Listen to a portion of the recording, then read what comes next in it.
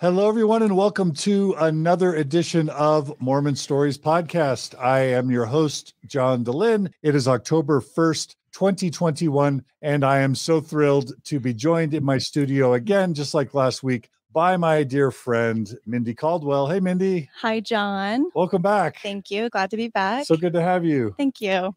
So fun to be here. For those of you who weren't able to join us last week, we did a full 3 hours on the Mormon influence on Chad and Lori Daybell. Again, for those of you who haven't been following this story in the news, there is a whole very significant global news story about the murder of several people, several adults and children, that we'll be providing a quick overview about today. But it involves two important suspects, Chad Daybell and Lori Vallow, both of whom were active and believing members of the Church of Jesus Christ of Latter-day Saints, or the Mormon Church. And the whole purpose of this 2 or potentially 3-part series is to address the question of whether or not there were these just murders that would have happened anywhere under any cultural or religious context, or is it possible that beliefs and or doctrines and or practices and or cultural dynamics within the Church of Jesus Christ of Latter-day Saints of the Mormon Church were important factors in the events that lead up to these murders? And we are doing part 2 of this series today, and we are so thrilled to have with us Dr. John and Lauren from Hidden a True Crime podcast. They are joining us again. They're back, and they have an amazing YouTube channel, and they're really deep into this story. And we're just so thrilled to have them back to help tell the rest of the story. Lauren, why don't we begin with you? Welcome back to Mormon Stories Podcast, Lauren. And why don't you just tell us a little bit about yourself again for those who are joining us for the first time? Thank you, John. Yeah, my name is Lauren, as you said, and I used to be a TV reporter for 10 years. I worked with ABC, NBC, and Fox local affiliates in Salt Lake City and East Idaho and Boise. So that's my work experience, and the journalist in me just couldn't leave. And so once I retired, when my son was a year old, we started a podcast where I can continue being a journalist. And I have delved into this case fully for the past, since December of 2019, I have been invested. Yeah. Tell us about your podcast, your YouTube channel podcast really quick. Our podcast is Hidden, a True Crime Podcast. It's on all platforms. And our YouTube channel is Hidden True Crime. We started the podcast because I'll let my co-host and husband introduce himself, but Dr. John is a forensic psychologist, and we wanted to understand the why. And we wanted to understand the why because I kept asking the why to my husband, to John. I kept saying, why, how? Why, what? Delve into What? the hidden motives. So hidden is the hidden motives, not just sex, love, money, not the Dateline motives, but the actual hidden motives of how two people could then do something so horrendous and create such havoc. And that is what our podcast tackles. I love it. Great. Welcome back, Lauren. It's great to have you. And Dr. John, tell us a bit about your awesome background and why you care about this case. My name is Dr. John Matthias. I am a clinical and forensic psychologist. I've been doing forensic work for over 20 years now. I've done hundreds of forensic evaluations over the years, assessing sex offenders and violence and murders. And more recently, I've been doing a lot of expert witness work.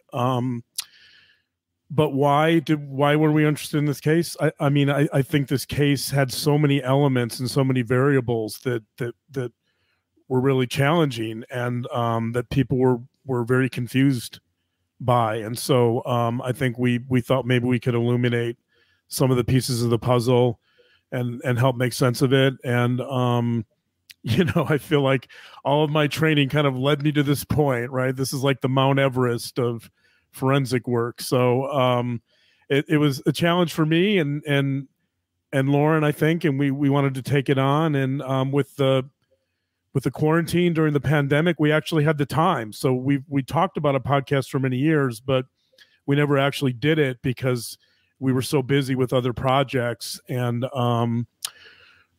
prisons and jails shut down in the spring of 2020. because of the pandemic. So I literally didn't have work for months, and we finally had this window to do this podcast. So we were really thrilled to take it on. And I joked with Lauren. I said, if my mom listens and we have one listener, I'll be content.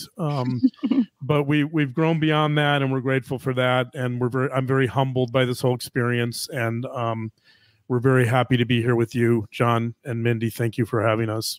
One thing I want to mention too really quickly is through the process, we've gotten to know a lot of the victims who are still alive, and it's become really personal to us now. It's something that started us wanting to understand the whys, and now it's something that we're really passionate about. We are friends with the victims. We talk to the victims, and we care, and we hope that we can bring awareness to this and stop something like this from ever happening again, because we both acknowledge that this could happen again.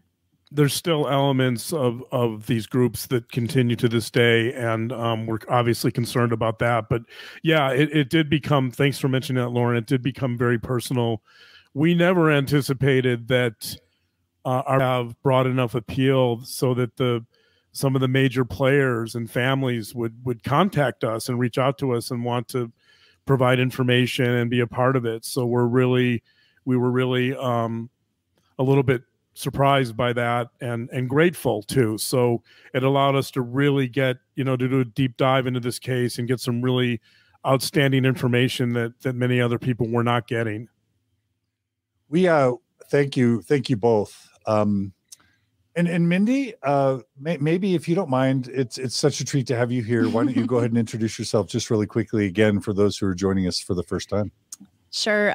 My name is Mindy Caldwell. I am a good friend of John and Margie, and at some point I mentioned to John how interested I was in this case, not only because I just find true crime fascinating, but because this case is unique and has obviously the Mormon element. And I also have a little bit of a family history of family members who were very involved in this kind of end times prepper movement, to the tune of investing a lot of money and causing some strain in some relationships over this involvement. And so this case has been interesting for me in that way. And also I'm a mom, and I have several children, and I've just felt so tender about this case, and about JJ and Tylee and all of the victims, Tammy and Charles. And it's been such an interesting and sad and fascinating case. And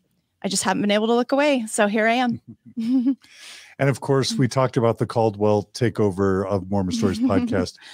Your husband, Steve, came on Mormon Stories a few weeks ago to talk about the vaccine. That's right. And Shannon Caldwell Montez is Steve's sister. And of course, she did that incredible series on B.H. Which we shared with John.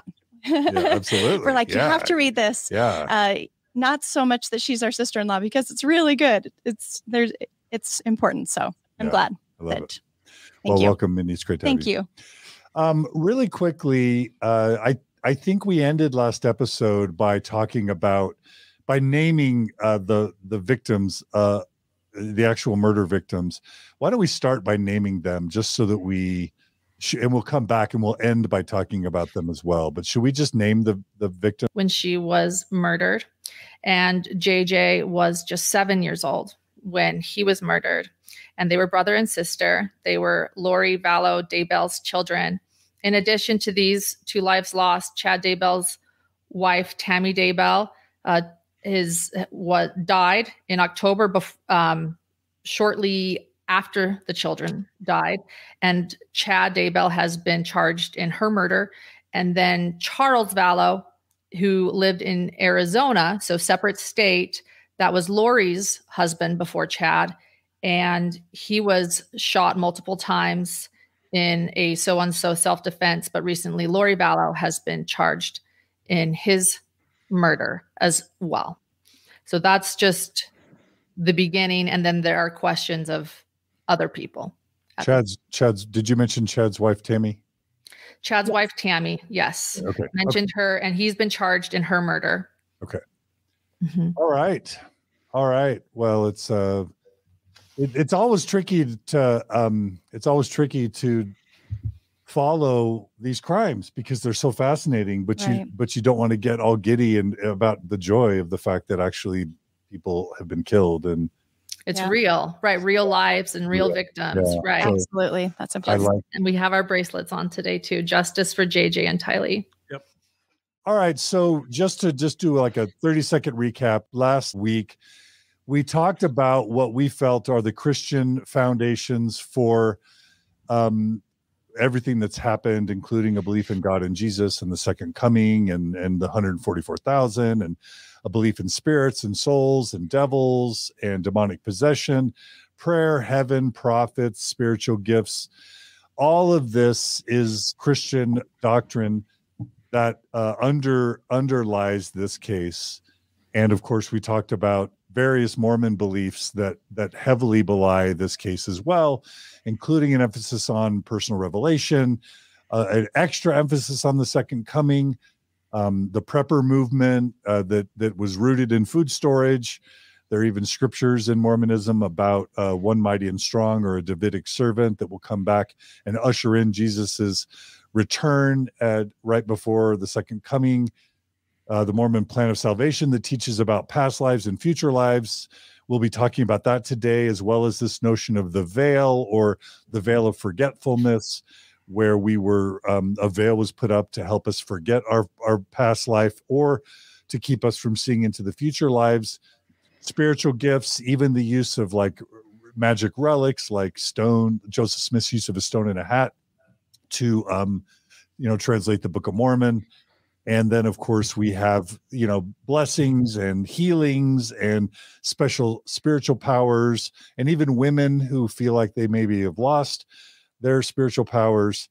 And then, of course, just a really important de-emphasis on science and evidence and critical thinking skills, heavy sexual shame, the teachings of polygamy and polyandry, which are going to weigh into today's episode, that come from Joseph Smith himself, along with the teachings of celestial sealings and eternal marriage, becoming gods and goddesses. All of that is very Mormon, along with a strong conservative Republican Mormon culture in in rural Utah and Idaho, and specifically Eastern Idaho. We talked last week about Denver Snuffer, near-death experiences, and Julie Rowe. I called it neo-Mormon fundamentalism. It's not quite Warren Jeff's Mormon fundamentalism, but there's a emerging internet-based neo-Mormon fundamentalism that is rooted in prophecies and near-death experiences. And just as you mentioned, Mindy, kind of this sense for more Orthodox Mormons that they're just getting milk all the time. They're not getting enough spiritual meat, and that they need more spiritual sustenance, which makes them become seekers. We talked about, we also talked about, let's see, so many video clips we showed, but we talked about Julie Rowe. We talked about Chad Daybell. We talked about him becoming an author and going into book publishing. And then we talked about the prepper movement and a vow and the preparing of people. So that's kind of a quick overview of what we talked about. We really do recommend that you guys go back and watch that. And what we're going to begin with today is a disclaimer. And maybe Dr. John, you might feel comfortable providing a quick disclaimer before we jump in. Yeah, thank you. So I think it's important to say, we didn't really say it last episode strongly enough, but that it's important to remember that Chad and Lori are innocent until proven guilty. So this case has not been adjudicated. Sometimes I think, because the evidence is overwhelming, we make a lot of assumptions, but Chad and Lori both will have their day in court, and the case eventually will be adjudicated and tried. And so, as strong as our opinions may be, the fact is that at the moment that they're innocent until proven guilty. And I think it's important to keep that in mind. And with that in mind, I think there's another disclaimer, which is that this is speculative. So we're developing theories of the case, or at least I am. And I want to say it's very educational. It's more educational than otherwise, I think, than we're trying to provide information. We're not trying to make judgments. We're not trying to prejudge the situation, but we're looking at the evidence, and certainly we're making assumptions, but we're speculating, and we're hoping to educate people. I love it. Very good. Okay, well, I think the first place to begin today's episode, and by the way, if you guys are viewers or listeners, sometimes people love the introductions and the beginning parts, and some people just want to skip to either just getting into the meat of things or just jump to different parts of the episode. I want to make sure people understand that if you consume our podcast on YouTube, what we try and always do within a day or two of releasing the episode is provide time code stamps where you can literally, if you want to just skip all that intro and jump to part 1, you can click on the time code that jumps you there, and you can actually read the different parts that we ended up discussing on the video and jump to the parts you want to jump to.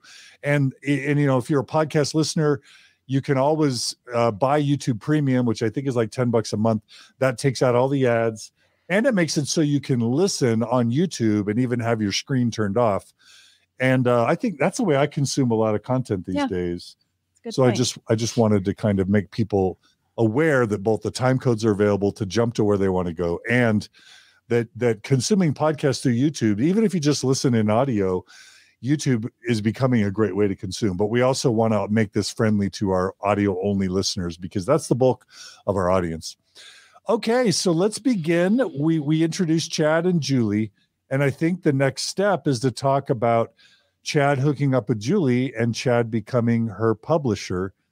And we've got a couple videos queued, but Lauren and Dr. John, where should we begin the story? I think that this is important. I think that when Chad and Julie connected, it was huge. We even received an email just last week that said that once Chad became Julie Rowe's publisher, he was able to take all his children to a restaurant for the first time, or they were excited about being able to go to a restaurant. Someone wrote us who knows the Daybells and a lot of the other players, and she said that was something the children were thrilled about. So Julie made a big difference in Chad's financial life, as well as some other things that we'll learn about. Dr. John, you want to say anything? Yeah, I think this is a pivotal moment, and the more we learn about this case, the more important Julie Rowe's influence is, I think, in the sense that she really paved the way for Chad to begin kind of reinventing his past in terms of the near-death experiences. He really hadn't talked about near-death experiences until after Julie Rowe. So he saw how successful she was with the book on near-death experiences. He saw the importance of that. He saw the authority it provided to her. And I think he sort of engaged in some revisionist history that allowed him to then claim some of these past incidents were near-death experiences. One of the things I love about your YouTube channel, Hidden a True Crime Podcast, and your podcast is that you mentioned, and I think we talked about this last week, you mentioned Chad's longtime career as literally a grave digger, where he was digging graves and burying dead bodies. Clearly that's relevant, at least for two reasons. One is this very close direct association with death. Over a long period of time and dealing with bodies, but also just shows how poor and sort of unremarkable maybe his life had turned out to be, which then when the money and the fame starts coming, certainly he doesn't want to let that go. Is that, Dr. John, what do you think about that? Yeah, those are, thank you for summarizing it. Those are great insights. And I would take it a step further and say there's a theory that's in social psychology called terror management theory, which we talk about on the podcast. But the basic idea is that death anxiety drives us to more extreme behaviors. And since Chad was around death all the time, I believe quite strongly that those experiences, as you mentioned, John, tended to lead to more extreme beliefs. So this wasn't something that was conscious. He wasn't consciously doing this, but the fact that he was around death all the time, I think, really kind of ramped up his beliefs in a more extreme direction. And it gave, he became more invested, I think, in his writings and his beliefs and his visions for the future.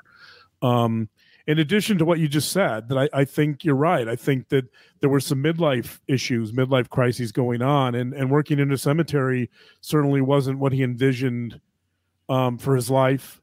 He didn't feel particularly successful, I'm sure, although I'm not sure he would admit that. But absolutely, it was a stark contrast, I think, to this vision he had of being really influential in the Mormon world and writing books that were taken seriously by the church. None of which was happening. He never became a bishop, which I'm sure was really disappointing to him in Springville. So I think there were a lot of failures that were going on behind the scenes that kind of underlay his work in a cemetery. That, as you said, John, kind of created this the sense of failure and this midlife crisis. Love it. Okay, so Julie had these books. She kind of got this reputation of being an energy healer. She publishes some books about near-death experiences and her ability to prophesy and forecast, natural disasters and things in the future, kind of end times prophecies by a Mormon woman. Chad hooks up with her as her publisher. Is there anything else we should say to set this up before we play a few of these clips? I say we play them. Okay. Yeah, let's go for it. So here's the first clip that is kind of interesting. It's basically Eric Smith, which is Mindy, do you want to introduce Eric Smith? Yeah, maybe we should introduce Eric Smith. Yeah, before we get into that. So Lauren, do you want to go first? And then Mindy can fill in her impressions of Eric? Because absolutely. I first learned about Eric Smith in December of 2019 when there was a podcast. He and Julie Rowe had a podcast together, and they did a podcast in December of 2019, right after the story broke. And the only thing we knew at the beginning was 2 missing children, a Deseret book author, and a once primary president are being looked at, and there are 2 missing children, and what in the world? And so right after that story broke, it was the day after Christmas 2019, Eric Smith and Julie Rowe jump on a podcast and announce that, essentially Julie announces that Chad is innocent and she knows his heart. And I have been so intrigued with Eric Smith ever since. And they did these podcasts together. It's called Eyes Wide Open.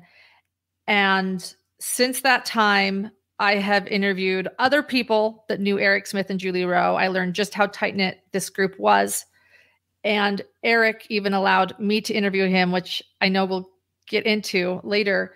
But Eric Smith is somebody that is a big believer in Julie Rowe, a big person in the prepper movement in East Idaho, and someone that started, and he's essentially the belief of multiple probations or reincarnation. Anything else you want to add about why Eric's interesting? I think that covers it. Okay. I found it fascinating that I hadn't really heard of him, but he's a pretty major player in this movement and this development of this kind of theology that Chad adopts and runs with. He's a very major player. Yes. All right. So this is a clip of Eric Smith talking about Chad's gifts. For me, it was one of the most powerful and impactful parts of this entire interview. I think I want to do a reaction video with Mindy as maybe a part 3 to the series, where we just play this amazing 2-hour interview that you Lauren did with Eric Smith, because to me it really explains Joseph Smith. If you look at Eric Smith's beliefs in Chad Daybell's powers, it explains how people could believe in Joseph Smith even after he never found any treasure, even after the polygamy, even after all the problems. You've still got all these people believing in Joseph Smith after the Kirtland Bank scandal. Mm-hmm. How can you still believe in someone when there's so many problems? This is Eric Smith talking about his continued belief in Chad's powers after Chad is now in prison for accused murder, right? Right. And so this is Eric reflecting on his belief in Chad's gifts. All right. And I'm going to just ask Lauren, Dr. John, and Mindy, you guys tell me to stop the video when you think we've seen enough, because you guys know this video better than me. Is that okay? Okay. So this is Eric Smith reflecting on Chad Daybell's gifts. So he's became so curious, and I think he did recognize, and I'll be honest, I think he does. Chad is gifted. There is no denying it. Okay. And anybody who says otherwise is probably not being truthful with themselves. People are spiritually gifted. I believe all of us have spiritual gifts. And a lot of people are empathic and can read people's energy and hearts. And, Chad had some of that. Chad, how was he gifted? How was he gifted? Well, he had a thin veil. He could see and discern things on the other side of the veil. He could see energies. The thing that I have learned, and I've been around a lot of, say, gifted people in this way, in the visionary aspect, knowing, discerning things on the other side of the veil. Julie has exceptional gifts. And then I've met several others that are the same, that are visionary, see things, discern things on the other side of the veil, see spirits, talk to spirits, feel their energy, even smell them. Their senses are just different than most of us. And I'm totally comfortable with that. The thing that I learned is that with these folks, okay. And I'm hoping that the audience could hear that video. Okay. We could hear it. I could hear that. Great. Great. So Lauren and Dr. John and Mindy, what do you guys reflect on what we just heard about Eric Smith's belief in Chad Daybell's powers? When interviewing him, I was surprised when he said that, which is why I think I interrupted him and said, what are his powers? I wanted to really understand what he was sharing with me. And when he said he can see beyond the veil, that's exactly what Chad's always claimed he can do. And it was surprising for me to hear that after they've been charged with these deaths. Like, let's put that into perspective. And Eric believes that Chad did it. So put that in perspective too. Eric believes that Chad is responsible, that his ego got in the way, and Chad has been charged officially by law enforcement in this crime. And he's saying that no, he can see beyond the veil. The issue is ego, but that doesn't mean his gifts aren't real. That was surprising for me to hear. And I just, I have to jump in here. My role in this whole episode is kind of making the connections that I can make between this story and Mormonism. And if you study the life of Joseph Smith, one of the things apologists say when they're, if you mention that Joseph Smith took people on treasure digs with a stone in a hat, but never found any treasure. If you mention the Kirtland Bank scandal, if you mention the polygamy, the 30, 40 wives, hiding it from Emma, all the deception, and then his martyrdom, when you mention that to Mormon apologists, what they say is, well, how do you explain that so many people still believed in Joseph Smith, even after he was, put in, persecuted for treasure digging? They still believed that he had the power to treasure dig. Even after his martyrdom, look at, 16 million people, they will say, still believe in Joseph Smith. That's evidence that Joseph Smith was still a prophet, because how else could so many people believe in him? Well, you don't have to just go to, David Koresh or Jim Jones or, any modern cult leader to realize that lots of people still believe in lots of cult leaders in spite of the horrendous things you do. You could also go to Eric Smith and Chad Daybell, and I'm kind of beating a dead horse here. Even after Chad Daybell had murdered people, Eric Smith is still believing that he had the gifts and powers of God. And not just that, but if we deny it, then we're not being honest with ourselves. That segment of the interview is just kind of made me sick to my stomach, because like you say, this is way after the discovery of those children and all the things are coming together. And Eric is very aware of the witness or of the evidence that looks very unfavorably towards Chad, and is still, I just felt like there was a void of feeling or emotion for the victims. And he still was trying to press home this idea that Chad and Julie, still have these tremendous gifts. So it's powerful that they have that mind frame for sure. I want to say this too, in this, as you point out, it's a 2-hour interview. And some people I see, probably wanted you to keep playing the part you were playing. I apologize. But Eric did show some humility too. I brought up this 2019 podcast with him where Julie was stating that, he was innocent. And Eric admitted, I wanted to believe he was innocent and I was wrong. So Eric was showing some bits of, I should have seen it differently back then. And yet even then he's like, no, Chad is gifted though. He does see beyond the veil. That I'm not going to maybe waver from at all. Mm.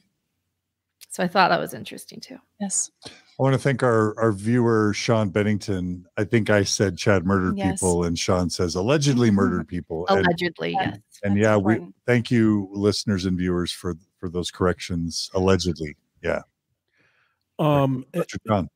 Yeah, let me just weigh in a little bit on this issue too.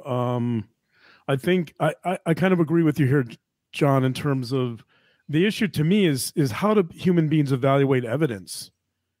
How is it possible that someone can evaluate the evidence here in the way that Eric Smith does after, Chad and Julie, for example, made a number of prophecies. Not a single one of those prophecies have come true. Not one. How do you give somebody credibility when in 2015, Julie was talking about the Wasatch earthquakes repeatedly and how horrible it was going to be, and none of it came true. You would think at that point there might be a max exodus from her movement, right? But no, she grew. And, I think people filter information through their beliefs, through their worldviews. And if their worldviews are strong and extreme, it's unlikely they're going to change that. And also we know that in terms of conspiracies, for example, if you take the QAnon conspiracy, we know that the two biggest elements in terms of getting people on board with conspiracies are fear and uncertainty. Mm-hmm. So you have to think that to some degree, the followers of these folks were influenced by a certain amount of fear and uncertainty, that if there's uncertainty in the world, they want to correct that. They want to amend it and make sure that their views are correct. And so I think some of those elements are driving this, but it really is a fascinating look at how we evaluate evidence one way or the other, and how we're willing to stick to evidence that clearly is wrong or false. I got an interesting comment from Tina on YouTube. She writes, if someone has spiritual gifts and does horrible things, that is bad, really bad. And what I'm reading from Tina's comment is what is the common response to both Julie Rowe, which we're going to get into later, and Chad Daybell and Joseph Smith, frankly, which is, well, someone can still have spiritual gifts and then make mistakes later, but that doesn't take away the fact that they have spiritual gifts. And I just, and this is true, Orthodox or mainstream members of the Church of Jesus Christ of Latter-day Saints will make the same argument that, well, prophets, seers, and revelators can still be prophets, but then get something wrong, blacks in the priesthood or polygamy. Right. But it really does beg the question: what's the value of a prophet or a seer or revelator, or a visionary? If you can flip a coin as to their reliability, and if they get it right, well, then they're a prophet. But if they get it wrong, well, then they're human. It just starts the question of how much reliability really is there and what's their value, because I could get it wrong or get it right 50 or 40% of the time. Or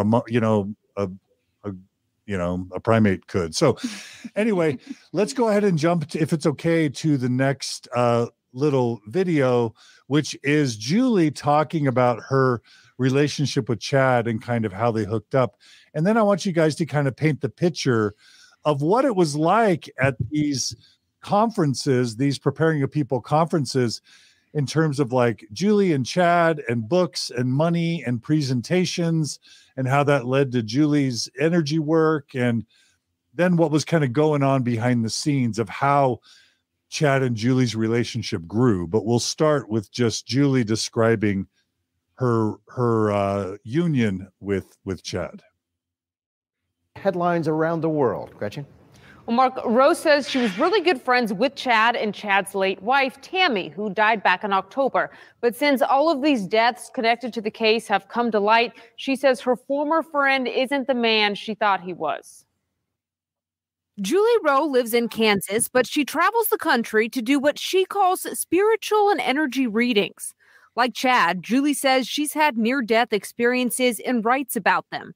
That's how she met Chad several years ago. He was my publisher for my first 4 books. Rose says she also became close friends with Chad, his late wife Tammy, and their children. I did energy sessions for he and some of his kids. Rose says that Chad often spoke with her about his visions of Tammy dying. He really felt like she was going to pass away last fall. Between like October and December. And told her that the two were having problems. He had told me in February, one of the other things he put in the text was that he and Tammy were tight on money and he was doing his best to keep his marriage together. Rose says her relationship with Chad soured last year over publishing rights. Chad cut off all communication with her, but she remained close with his kids. And when Tammy died in October of 2019, Rose says the couple's daughter, Emma, called her. Emma answered her phone and she was sobbing. And we had a 40-minute conversation. I believe that he has done some brainwashing with them. I believe he's still using them. Rose says she never met Lori or Lori's children, JJ and Tylee, but believes it's incredibly selfish how Chad and his new wife have been acting. Chad's kids were left for the holidays after their mom just died, with their dad taken off to Hawaii with another woman. They have to see pictures of him getting married on the beach, holding hands, while they're stuck in Idaho with the FBI raiding them and police storming their houses and their records and their personal lives. And he's MIA in Hawaii. I think that gives a pretty decent sense for their relationship. But Lauren and Dr. John, what did this union of Julie and Chad mean in terms of not just their individual lives, but then what it contributed to the growing movement of preppers, but then also what came after that? Does that make sense? Yeah. Do you want to start, Dr. John, or do you want? Maybe you can take that. Okay. So it's a bunch of preppers. It's a bunch of Mormon preppers that are thinking about the end times and buying ammo and buying food and buying MREs and tents. We've got that foundation of a bunch of Mormon preppers. What does Chad and Julie entering the mix do in the movement and to their individual lives? That's the question. Okay. Well, one thing that Eric Smith brought up in the interview with me was these 3 different tiers. Can I begin there a little bit? Does that work? Yeah, sure. So he explained that the tier 1 is Mormonism, mainstream Mormonism. Tier 2 is where Eric took it. He believes in multiple probations, reincarnation, which he considers a beautiful belief system in the hereafter, as well as a few other things. Tier 3 is where he mentions thank you. He mentions zombies are tier 3. This is Chad. This is what Eric Smith is claiming Chad's belief system is: justifying infidelity, prophesying murders, evil, dark, a rating system. But I want to say, and then Eric Smith, who is a believer in Julie Rowe and was good friends with Julie Rowe, did this podcast with Julie Rowe. In fact, there was a picture of Chad and Julie in that newscast that you showed there with her mouth open. They cut off Eric Smith on the left side. So Eric Smith is saying that this was Chad's, but I have to say, no, this was Chad and Julie's. Chad and Julie went house to house with a pendulum, telling people who they were in past lives, rating people light and dark. They would correlate with each other on their spiritual gifts. They both could see beyond the veil. Chad's veil was ripped, and so Julie's was fully open. So they would hear things and confirm things. And when I see tier 3, I just want to say I see Julie Rowe in every one of those things, in my opinion. And I just think it took this prepper movement to a whole new level. In addition to this, they're still doing the prepping movement. Julie is asking people to deed their property to her for her nonprofit. She's having thousands of people come to the, tabernacle in Rexburg to hear her speak, getting people's, taking people's life savings from them. We know of 3 people that were requested to deed their property to her cause. And so in addition to this, we're getting into these, we can see whether people are light or dark. We know who you were in a past life, and multiple probation. So, and Chad has more money, I think, at this point too, than he's ever had to. So throw that, tangible thing in too. So let me see if I can summarize. So we've got all these preppers largely in like Eastern Idaho, Rexburg, but also in Draper and in Arizona. Sandy and in Arizona. They're all into prepping. But then when in these prepper conferences, Chad and Julie are showing up, selling books, speaking, they start to become kind of celebrities within the prepper movement. Yes. And then Yes, because then they can sell their energy work, or they can have private get-togethers, which you talk a lot, people that you interview on your YouTube channel /podcast start talking about this. Chad and Julie start meeting individually in these small groups, both in Idaho and in Utah and in Arizona. And they start talking about their longing for more advanced Mormon doctrine. So yes, Mormon theology. Yes, Mormon theology. We all have spirits. Yes, we had a previous life and we have an afterlife. But that's kind of milk. That's just boring. Like boring. We learned that in elementary school. We learned that in primary. Right. They want the meat. And so what Eric starts developing this, what we're calling second and third tier theology, which is that number one, it's marrying this idea of reincarnation with Mormonism. He doesn't like the term reincarnation just because it has negative connotations, but it's this idea that not only are we currently living as spirits, but we lived in previous lives as different spirits. So maybe I was Napoleon Bonaparte, or maybe you were Joan of Arc, right? Yeah. And but neither of you were a slave, just so you know. No, that's no servants in this group. We've laughed so hard about this, about this, when this multiple probation movement, when they started talking about this, it was very interesting what they were telling people that they were or who they were telling people that they were in previous probations. And it's almost always, it seemed to be really important, biblical, I think Isaiah and Joan of Arc. Yes, like really important. Henry VIII. Yes, people in history and biblical and Book of Mormon, very important people. Samuel the Lamanite, right? Samuel the Lamanite, and Alex Cox, who also passed away. He's another death in this saga. That's Julie's another. It's Lori's brother. Lori's brother. He was told by Chad Daybell that he was the angel that came to Nephi in the Book of Mormon, who protected Nephi when Nephi was getting beat up by his brothers. And so he kind of took on that role. So it's just another illustration of how it was all important people.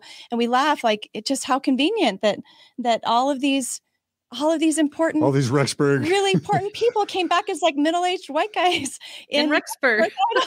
All these Rexburg, preppers all of a sudden are some of the most important people in history. Right. So if you take Eric's beliefs of multiple probations, and then this idea of spiritual gifts with people like Chad and Julie claiming to have spiritual gifts, they're the ones and others going around to people's homes, telling them, like almost like a patriarchal blessing, right, who they were in former lives. So that's kind of one important theological development, which then leads to this idea that people like Chad or Julie have the ability to see whether someone's spirit is either light or good or evil and dark. And can someone explain, if a spirit is evil and dark, what that means? What does that mean? Dr. John, take that one away. He loves Chad's rating system. What that means. Yeah. I mean, there's a lot of ways to interpret that, I guess. From a psychological standpoint, which is where I'm always going to begin, it's about power. If you have the ability to judge someone light or dark, then you have power over them. So when you combine all the things you're just talking about, John, and Mindy, the multiple probations and all this other stuff, and you combine it with the light and dark system, you're putting yourself in a position of authority, of power to really take control of a situation and to judge people and to separate them into basically good and bad. Yeah. And Chad and Julie both did that. And theologically, if somebody, okay, we all have spirits, right? If somebody is evil or dark, what does that mean in terms of what's happened with their spirit? Does that mean that they've been possessed by evil spirits? And then is that how the zombie thing comes in? Because at some point their actual spirit has left their body, and so evil spirits have taken over their body, and that's what a zombie is. Tell us about how evil and dark connects to zombies. And let's not introduce Lori yet or kids, but just talk about the concept. Well, you're in luck because Chad Daybell left us a lot of information on how his rating system worked. He explained that if he uses a decimal point system as well, you're usually like a 5.1. Yeah, 5.1, 2.1. He'll tell you how dark or how light you are to a very specific decimal point system. He explains that there's a light or dark system. If you are dark, but you're not too dark, you can kind of come back from that and maybe become light. If you hit up another multiple probation or something, you've got a chance. He's telling you there's a chance for you. But if you are really, really dark, I think it's like 4.1 and beyond, then there's no coming back. You're pretty much screwed. And does that mean your spirit's bad or that your spirit's been replaced? Do we know? Well, I know that. I mean, it's confusing how it goes from possession to zombies. What we do know is that they talked about the idea of 20,000 zombies being present in the United States that needed to be eliminated. So somehow this idea of zombies is important because it's part of their calling or their mission to eliminate zombies. And we know that there was a lot of discussion that the number was around 20,000. So that actually raises the question of whether, to what extent, how far could this go?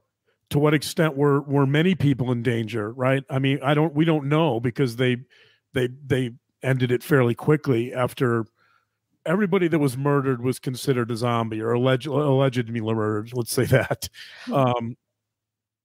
But we don't know, based on this idea of many, many thousands of zombies, we don't know where this could have gone. We've talked to people that are close to this movement and they say he would have kept going. There would have been many, many more murders. I want to say this too, because a lot of people claim that the zombie thing came out of nowhere and it was right before the murders and zombies is crazy. I don't know where this term came from. First off, the term zombie has been around for a while. There are comments on Avow that we talked about in our last podcast episode. This is a prepping website with its headquarters out of Rexburg, run by Christopher Parrott. And Chad is commenting. We have screenshots. Keep going. Sorry. Oh, yeah. We have screenshots of comments he made on the Avow site. And he's asking Christopher Parrott, so when these zombies come in from liberal Idaho Falls, that's what he was referring to, the liberals, and the liberals start coming towards Rexburg from Idaho Falls, do we just shoot them? What do we do? And nobody's the liberals in Idaho Falls. Yes. Because there's a college like Idaho State University is there or something. Like, what is that, Pocatello? I forget. No, Pocatello. Yeah. But no, exactly. It's I know that comment's mind blowing on so many levels, but he's referring to shooting zombies. And essentially zombies are what is possession in what some people believe is a possession, according to Eric Smith, where an evil spirit enters a good spirit. So it's even beyond rating you as a spirit or how evil, and there's the rating system, how light or dark are you, but there's the idea that your spirit, you could have even been a great spirit. You could have been a top spirit, the most light of light, good spirit there is.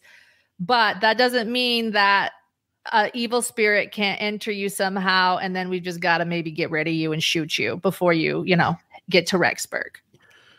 It can enter you if Chad Daybell says it's entered you. Yes.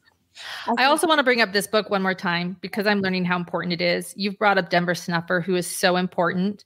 And Mindy brought this book up last time. And a lot of people now have said it's by John Pontius, who's now deceased. He died just after publishing this book. He tells a near-death experience of a man who goes by the name of Spencer. And in it, it talks about possession. It talks about portals. Mm-hmm. And Chad Daybell mentions this book. Lori Daybell, Fallow Daybell loved this book. And I think that this book is important too. And if you want to understand zombies and the rating system, maybe, head to your local library. Let's hope it's not there, but you can check this out. I was just going to say that book, the reason I mentioned it last time is in my personal experience with this movement and with family members, that book was extremely influential. It was gifted to me actually by my family member. So yeah. So Zombies is not just like out of the blue a month before the murders by Chad Daybell. It still exists, this idea. Yeah. And just to be clear, well, what we're trying to do is paint the picture. So because of these prepper events, because Chad and Julie becoming celebrities, they're starting these little small groups where they're going around all over the country and meeting with these small groups. And I'm going to share one comment from a viewer. Smilezim says, I was a part of those prepping groups and ate it all up. I was a true believing Mormon back then. I was ashamed at how I ate it up. Now that I'm out of the church, I can now see how easy it was to fall into the BS. And that's the point we're making. Isn't just that Chad and Julie developed some weird beliefs. It's that they had, because of these events in their books, had these massive followings like Denver Snuffer, where they had thousands and thousands of people all over the Mormon church believing that Chad and Julie and even others had these special powers. And I think it's okay if we just play a quick clip that ties back to Joseph Smith. It's basically of Chad, using a pendulum. We have to talk about the pendulum really fast. Okay. Do you want to introduce it, Mindy? Introduce the pendulum. Can I get this? Can I do this one, guys? So Chad comes across a necklace, I believe, in a LDS chapel. Correct, Lauren? Correct. While he's cleaning the chapel. While he's cleaning, some young woman or mom lost her necklace at the church. Chad finds a necklace, and he claims that the spirit told him that it had special powers just for him, and then he subsequently used that necklace throughout the rest of his of this practice of like using it to gauge people's lightness and darkness and their the premortal probation, those types of things.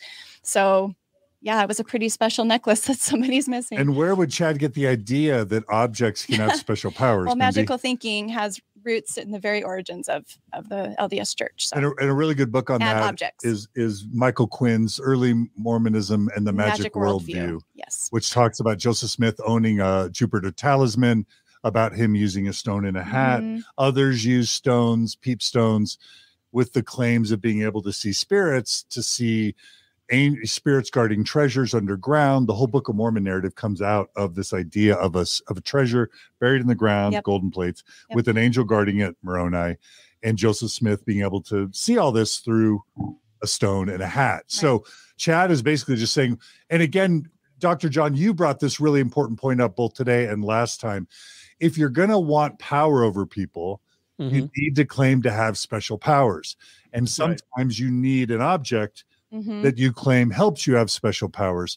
And the reason why we're bringing up the pendulum isn't to make people look silly. It's to basically introduce that Chad is doing what Joseph Smith did, which is he needs an object to help him appear as though he has more powers so that he can have power over people.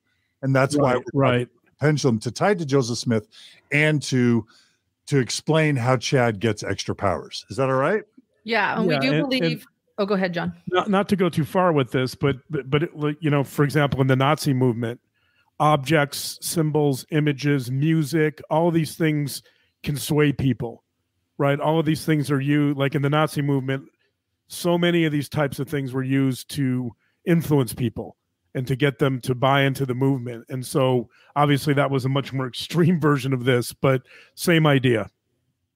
Yeah. Yep. Okay, so let's go ahead and play a clip, and I'll ask Lauren and Dr. John and Mindy to tell me when to stop the clip.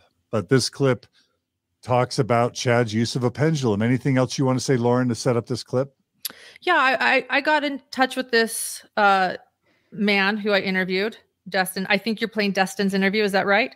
Right. Yeah, And Destin Thane. his name came out in a what we call a document dump that was released, and as someone who was a very special person in a past life. And so we got a hold of him, and he says he was never a believer of Chad, but he had an experience with him. And this is what is called family history, what Chad does. So it's on our YouTube channel. And what are we going to be hearing Chad doing with this pendulum, just so that that'll help us understand the actual clip better? He comes with another person to this person's house to tell him who he was in a past life. And this is how he did it. He uses this necklace as a pendulum to do it. Okay, here we go.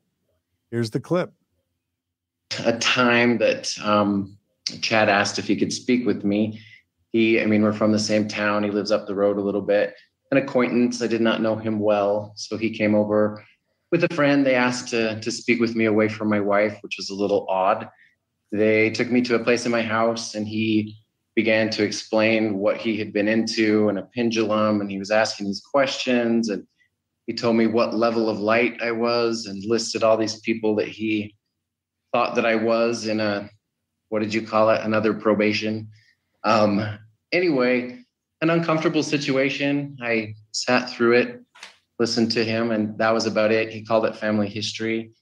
I remember a few of the people that he said that I was, which made me very uncomfortable. They told me that I was not to speak to my wife about it, and they left. And of course, I went straight to my wife about it.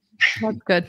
But a time that really quickly, Chad asked if he could speak with me. You're scrolling on this video like Adam and Abraham and John Taylor and John the Beloved and Noah. Remind us why those names are on the screen.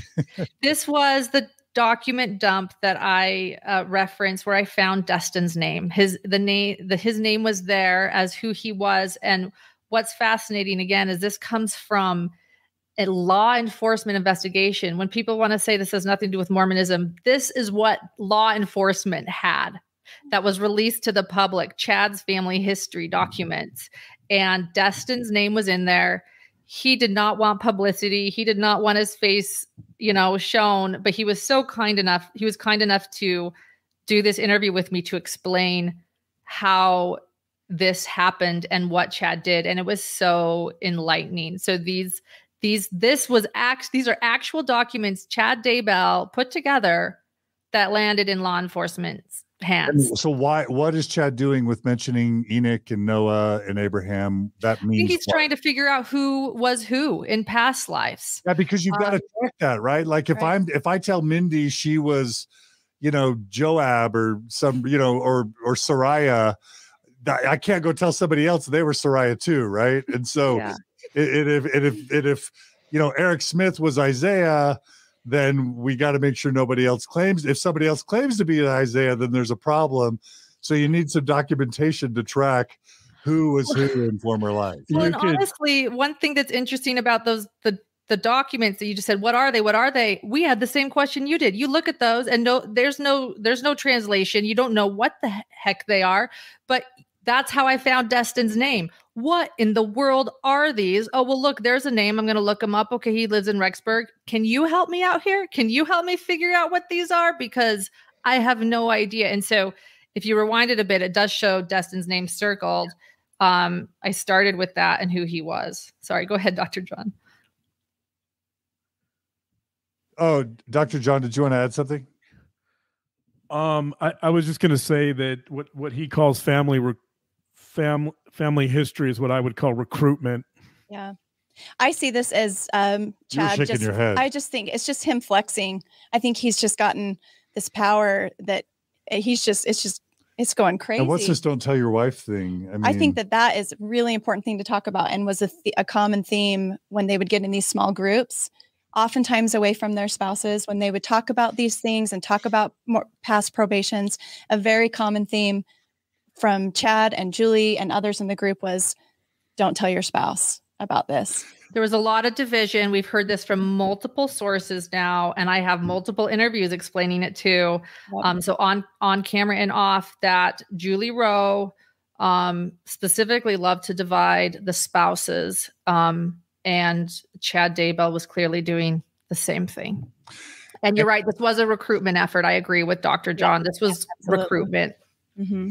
And by the way, because I want to tie things back to Mormonism, if you study Joseph Smith's practice of polygamy in the Nauvoo time period, there were inner circle people that were allowed to know, and there were lots of people who were actually high level leaders in the church, like William Law or Emma, who weren't in the know. And so where would Chad get the feeling that he had license to hide things from people, even within inner or outer circles? Well, that really literally comes from Joseph Smith. Emma Smith was like the 21st or 22nd wife sealed to Joseph Smith, because Joseph Smith hid the first 20 wives from her. Yep. It was only until he got caught that he actually fessed up to Emma that he was practicing polygamy and or adultery, depending on what you think about Joseph Smith. And again, top leaders, there were several top leaders of the Mormon Church, like Signe Rigdon, like Oliver Cowdery, like William Law, that weren't down with polygamy, and that weren't, Brigham was cool with it, but there were lots that weren't.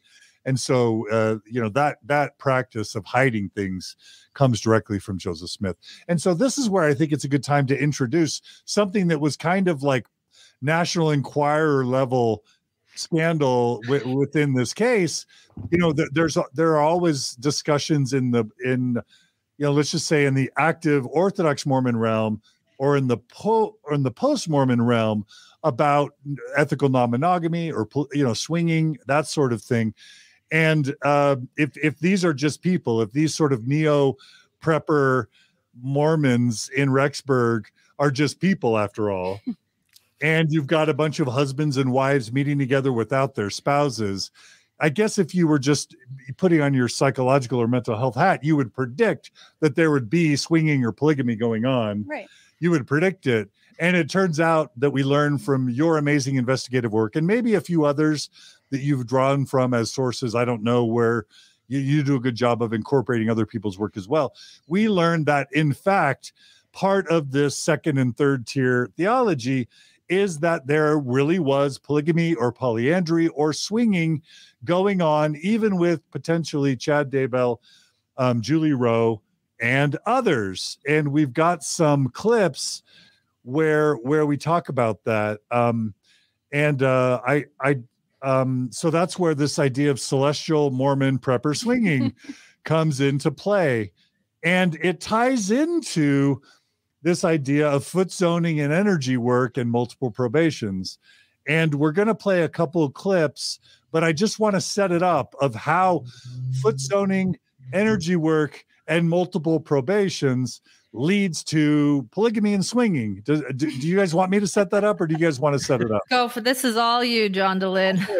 So if you believe in energy, that we have spirits, and that people like Chad or Julie have special powers to like discern your spirits, or to help you, cure you of trauma, either from this life or past lives. So you need somebody with the special powers, right? But then you need a way to kind of do work on them. And that's where either the Reiki or the foot zoning comes in, where you get them to lie down and you're touching their feet. It's becoming more intimate, right? Yep. Which can be a grooming for, sexual, shenanigans. You're getting them to lie down on the table. Oftentimes their spouse is there. You're working on their feet. You're saying, I feel your spirit. You were Isaiah. You were Marie Antoinette, and I was Louis the 16th in a past life. We loved each other. This is just, just continuing our relationship that we had a bond in a prior life. We were connected. Right. You would have met at one of these AVOW or preparing a people conferences. You would have started to feel that sexual tension. Now through foot zoning, you're telling people about what they were in a past life.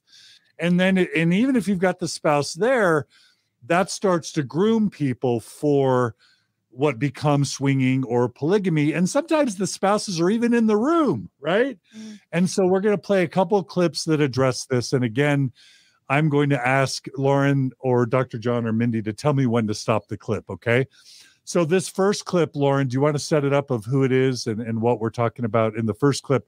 This is the clip in your wonderful YouTube channel that's entitled Julie Rowe, Cult Leader or Spiritual Healer. And I think it's a woman that's being interviewed here.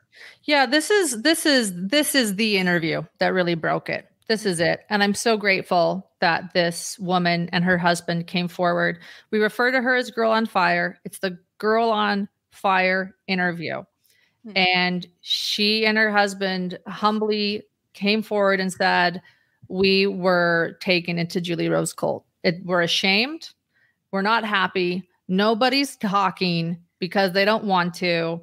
And we're going to tell you what happened to us in the hopes that other people will come forward too. So I want to commend Girl on Fire and her husband, Paul. He'll allow me to say Paul. She's Girl on Fire in reference to a podcast she used to have that she's now taken down, for coming forward. And they are who really broke this open.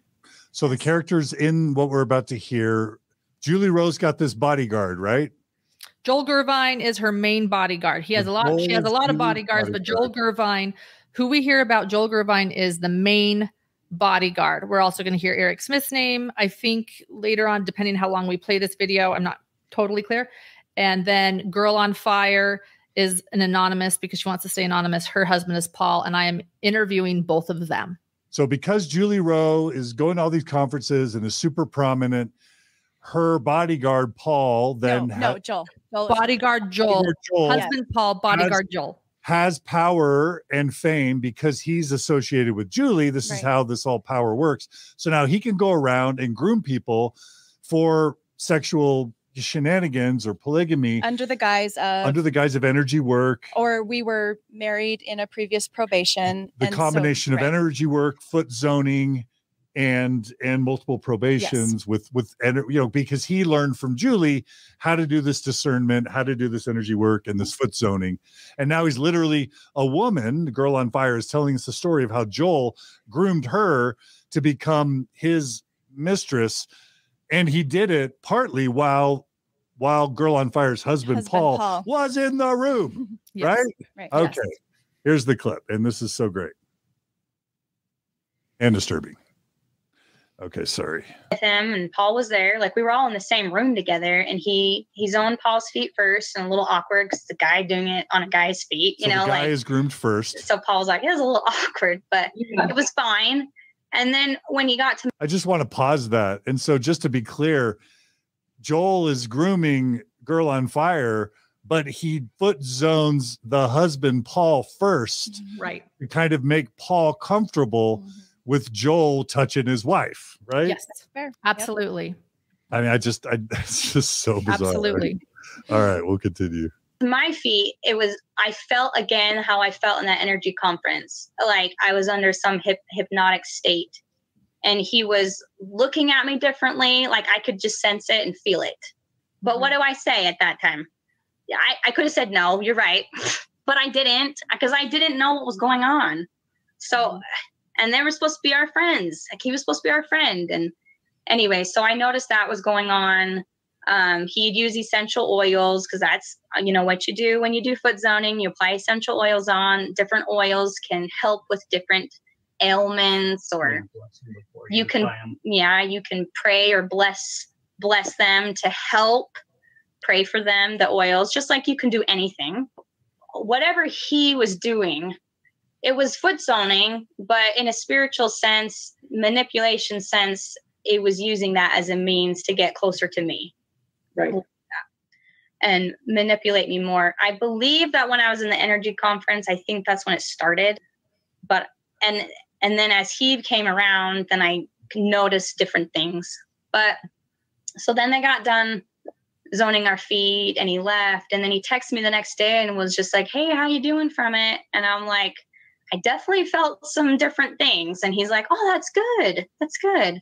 And some of it had to do with multiple probation stuff of, okay, so as this woman was teaching foot zoning, she mingled in energy work somehow. So not only are you foot zoning and touching the person physically, they were trying to do energy work, which means getting to your spirit to figure out things is what they were doing. Tapping into the subconscious is what somebody would say from the world, but in that sense, it's spiritual. Right. So I knew that he was learning this from this lady. And I asked him when he texted me, I was like, yeah, I feel different, but like, did you find anything out? Like, meaning multiple probation stuff or anything about me? Like, I obviously at that point, I was naive to this stuff. Yeah, people can say like, well, you were dumb. Like, I had no idea. This stuff was all new with multiple probations and the way they were teaching energy. Right. So I didn't know. So mistakes are made. Yeah, I think that's one thing I want to make clear, that a lot of others that were in this group don't want to admit to that there was mistakes made and things that we could have done to change things. Yeah, to shield or protect ourselves more, but we didn't. And so us specifically, there's a lot of shame involved with that, right? Because you made a mistake, you sinned, or you were taken advantage of. And so that's very real, and that's part of the process that we had to go through. But I also see what you said, taken advantage of. I'm sensing myself a lot of grooming. Yeah. Oh, absolutely. A lot of grooming. You to trust them. To put your trust in them. Yeah. This is right. This is good. So I want you to know that I'm seeing a lot of that. Absolutely. 100%. And so he's like, but there's some things that I learned. Okay, really quick. I like the part where she actually talks about their texting back and forth. But Mindy, I mean, there's so much to just unpack already. We may want to return. Yeah, that story to be continued. Yes, that's. I don't know if we'll play more clips or if we want to just kind of talk about what happens after that. What were your reactions, Mindy, to what you heard? I'm just curious. I mean, I just think it's classic grooming, and I think that Lauren touches on that. I was honest. I was signaling you just with some notes about what's going to happen later on in the conversation. So I wasn't quite sure if we wanted to keep listening to this gripping interview. Well, a couple of things that tell me if this stuck out for you. Like just the idea, we talked about the Mormon Church not teaching people, part of this is to what extent is the Mormon Church culpable or liable? Like these people have been raised Mormon, right? They've been raised to distrust science, to distrust evidence, and to believe that people have spiritual gifts and powers. That's all, whether it's patriarchal blessings or priesthood healings, like that, or psychologists are bad, or evolution's wrong, or global flood and a 6,000-year earth. That's a mindset that you can easily be raised with in mainstream Mormonism. Sure. And so you hear Girl on Fire going, I didn't know, like he's telling me he's got powers and I'm believing him. And what can I do? Also, right. Very real. Right. She was she really had no idea. Yeah. And I think it was really brave of her to tell that story and to be vulnerable about, kind of getting taken by this. But yeah, that struck me too, as she was talking about how she called it hypnosis, that she felt like she just was hypnotized by him. And I think it's an illustration of women, a lot of women, and maybe in the Mormon framework, who just are used to kind of outsourcing their power to other people, to men. And maybe that's, kind of how she was interpreting that, Am I making sense? Yeah. Absolutely. Yeah. And tell me if you agree that when I heard her talking about like a hex or brainwashing, but it almost felt like she was trying, because clearly she went on to have an emotional affair with Paul, right? No, with Paul's her husband. With Joel. Yes. I'm sorry. I'm so bad with the bodyguard Joel. Girl on Fire ends up having an emotional affair with Joel. They in the video, they go on to talk about the text back and forth. Like, clearly they're kind of hot for each other because they're at these prepper conferences without their spouses, spending time together. They're in these little meetings at someone's house without their spouses, because their spouses have to watch the kids, right? Under the guise of like developing more spiritually, they're spending time together without their spouses, getting hot. And instead of her just saying, we were hot for each other and we were without our spouses and we were developing emotional intimacy, it almost seemed like she wanted to say that somehow Joel was hexing her with spells. Yeah. And this goes back to, okay, you can have spiritual gifts and you can either use them in good ways or bad ways. Joel still has spiritual gifts, but in this case, Joel was using them in dark ways instead of in good ways. Did I get that right or wrong? Or did you not get that? Yeah, I would say, Dr. John, it sounded like you were going to say something about that. Well, I just think she's trying to, I agree with you guys there. I think she's trying to explain away what's happening. Yeah. She's trying to kind of rid herself of agency. Right. Exactly. To cover up for the fact that there were some desires there, or, maybe she was feeling something, and she obviously has to deal with her husband on that issue too. So this is certainly an easy way to explain it away, is to say that she was hypnotized or she was under a spell, but it's not really owning it. Well, I want to give her credit though a little bit too. Like I believe that she really believes that. She's not like trying. Yeah. When she brings this up, she's not trying to hide something. She's really trying to make sense of That's what how happened. she feels. And I can say that because that's how she feels. I can say that because I've also had conversations with her outside of the interview. And she's really also, I think, just trying to process during this interview what happened to her. You know what I mean? I think this is also her still trying to figure it out, you know what I mean, because of the shame. So yeah, the research on hypnosis is pretty clear, though. It's not hypnosis that changes people. It's their willingness to engage in the fantasies or imaginative elements of hypnosis that matters. And the fantasy though starts with multiple probations too, though. Like that's where the grooming comes in, is the power over another. This man is Julie Rowe's bodyguard. Right. Yeah. And if you want to keep playing the story, it is long, but it's compelling. This is Julie Rowe's bodyguard, and he's about to come to her and say, no, we were married in a past life. And he stands by it even, with her husband. I wanted to just add really quickly, I think part of the grooming process as well is the multiple probation talking and kind of on the down low. It seemed like at this point with Girl on Fire and Paul, like they'd heard about it, but they hadn't really been kind of brought into that inner circle of what was happening. So I think that was part of the grooming process as well, as they were anticipating, are we going to be the extra special ones that kind of get to hear about this and get involved and get pulled into this inner circle? And I think that was part of that grooming, where it made them a little more ripe to be susceptible to this happening. And you could argue, or I could argue, that it is a form of hypnosis to say that you were married in a past life, to bring in the multiple probation part, especially when it's novel. And it's manipulation. She's not expecting it. So I'm sure that's what she was feeling. That would be a type of hypnosis in a way. Interesting. So Lauren, I moved off the video, so I lost the place I was at. Why don't you go ahead and just tell us when they go to your actual YouTube channel and watch the full interview, they should watch. What will they hear? Yeah, please watch the full interview. And like I said, I have a lot of empathy and compassion for these two that came forward. Yes. But she said at that point, Joel came back, again, Julie Rowe's bodyguard, and said, I know who you were in a past life, and we were married. And she was so confused, and she was feeling emotional things towards Joel. So then she thought, well, maybe it's true, right? So again, there's that whole that she can't even process any romantic feeling because it's all jumbled with, was I married to him? It's all confusing to her. And they had been followers of Julie Rowe and listening to Julie Rowe for years at this point.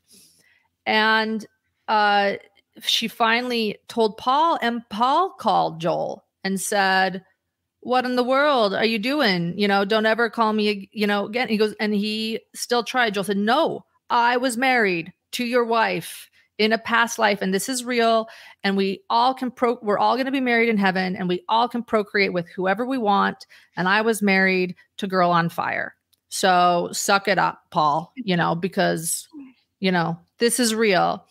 And Eric Smith and Julie Rowe and others confirmed what he was saying. That was the end for Girl on Fire and her husband. And, there's more to it, and you can hear it in the interview. Not the end of them as a couple, but the end of them being involved in the movement. Thank you for clarifying that. That was the end of them being in Julie Rowe's movement. They got closer as a couple, according to them, and my interview with them, and are still members of the Church of Jesus Christ of Latter-day Saints. So, and I want to say too that I reached out to Joel, bodyguard of Julie Rowe, and he did send me a statement that is in its entirety on our YouTube channel as well. And he confirms their story and states that unfortunately it was because he believed that Joseph Smith practiced polygamy, and that it was Julie Rowe that taught him that Joseph Smith really didn't, and the church made that up. So there you go. So we have a clip of Eric Smith basically describing his, the existence of, I don't know, what would you say, Lauren?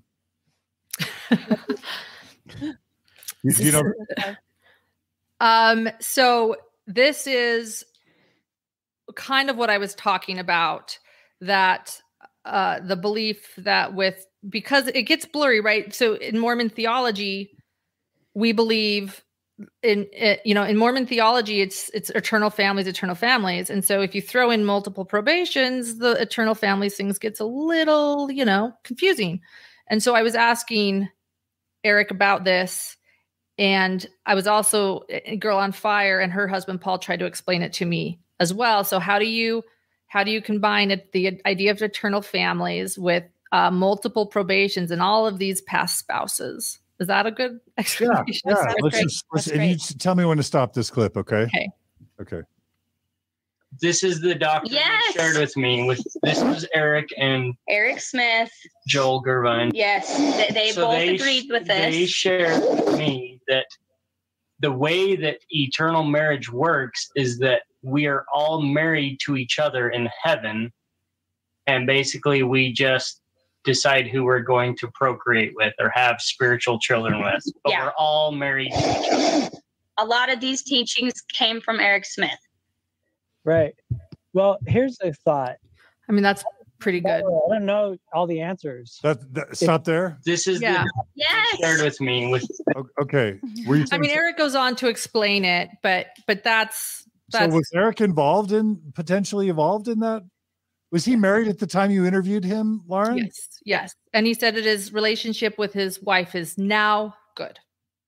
Okay. I also asked him about being a past spouse of Julie, which I've heard, and a few other things in that interview. You can check it out. Yes, he was.